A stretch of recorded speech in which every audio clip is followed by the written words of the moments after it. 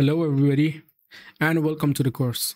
So this is the final project that we're going to create together step by step. And basically this is the final result after all of the effort that we place in creating this environment. So good news is that you have the project files and you can use them and see how these are created and check for yourself. So you have a resource folder. The first of them is Blender add-ons. It includes some links to some free Blender add-ons that we will be using throughout the project. And of course, they are free and you do not need to pay anything. And whenever you see a price tag or something, just enter 0 and you should be good to go. And you do not need to pay anything for the project or for these add-ons.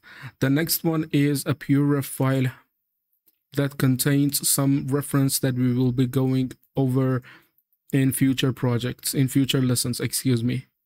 It includes references, a bit of breakdown, some general concepts that you can use, and some more elements that you can add to the scene. The next one is a stylized texture. This is a texture that we use for this sky sphere. Of course, we will later on see how we create that, but it's a texture, you see, a very stylized look and helping very much in creating of this scene. Okay, there's a link to download that, and of course that is for free as well.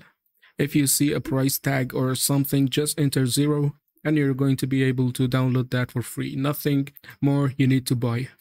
And then the next one is the project file itself. Just unzip and you will be able to get the U project that is here. Click on it and you'll be able to open the project and start to use it. And you're going to get the same scene with all of the content. The next one is a set of Zbrush brushes that we used throughout the project. The link is there. You can go download them. And they are very important for this project. And of course, you do not need to pay anything. They are free. And whenever you see a price tag in here for all of these links, just enter 0 and you should be good to go. Okay, having another look at the final result, I'm gonna stop this lesson, and in the next one, we're gonna go to plan the project and see what we're going to do for the future of the project. Okay, see you there.